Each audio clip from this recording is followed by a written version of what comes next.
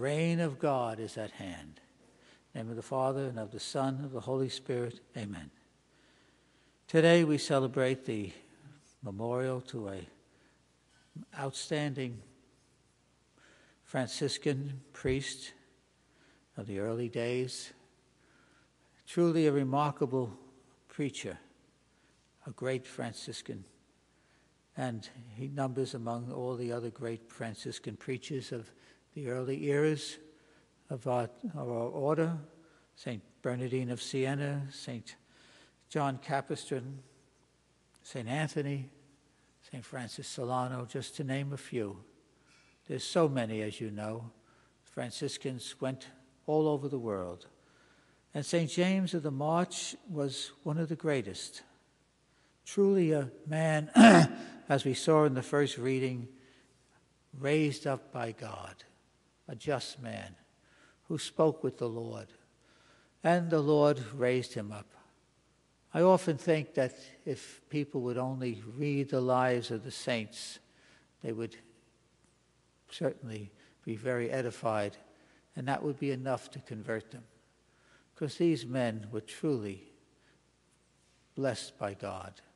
They were only men, but everything else was the grace of God. They cooperated, of course, but it shows what God's grace can do.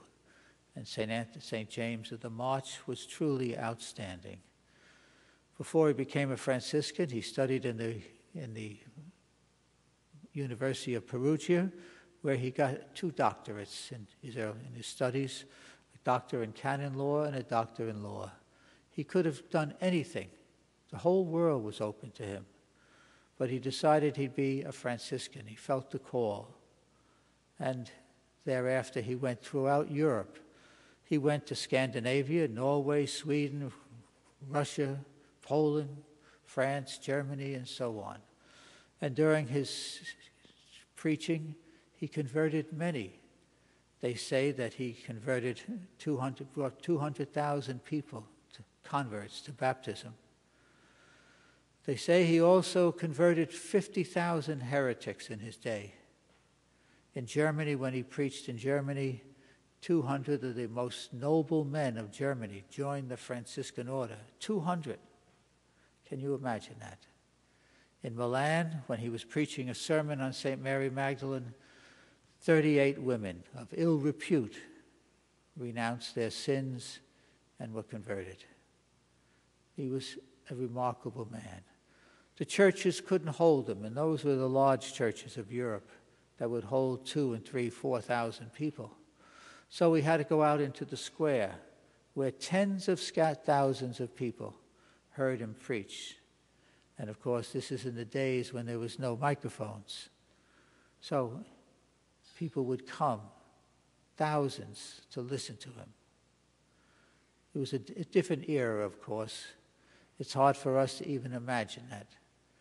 Still, it's a little bit possible. We do have some preachers who bring many people to great auditoriums and so on. But in the open air, people coming for miles, traveling and so on, it must have been a stupendous sight. Why? Because he was so wonderful.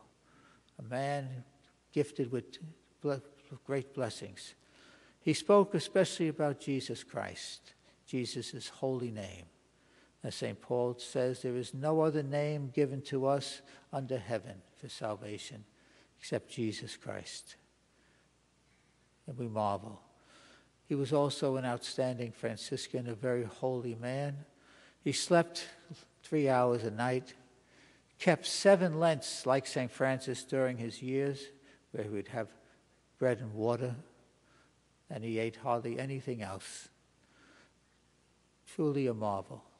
As we know, they say the saints are to be to be admired, but not imitated. Who could ever do something like this? With God's grace, anything is possible, as the saints show us. So let us learn from the many great saints of our church, and of course the many great Franciscans, for all of us here, and learn to love God with our whole hearts and souls, and try to do the best we can for the salvation of souls. If in the days of St. James of March, conversions were so needed, they're absolutely needed today, where so many souls, as Our Lady told us at Fatima, so many souls are in danger of losing their soul for all eternity. They're careless. They don't realize how important God is. They can't be bothered. They're so busy about shopping and football games and gardening and all the other nonsense that we do, and they can't even adore God for an hour a week. We're in a pathetic age, my friends, and therefore we need to work hard and imitate the saints like St. James of March and pray for souls. And with prayer, Our Lady said, many souls will be converted.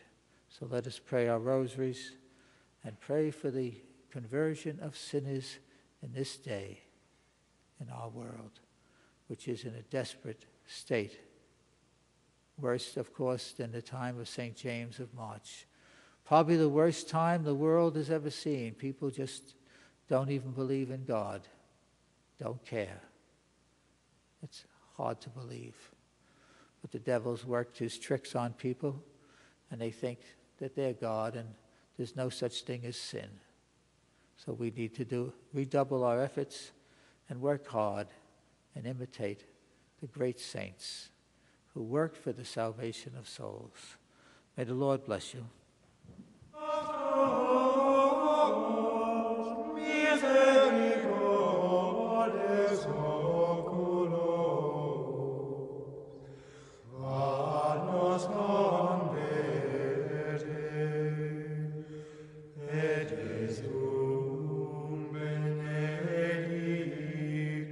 Fructum ventris tuum,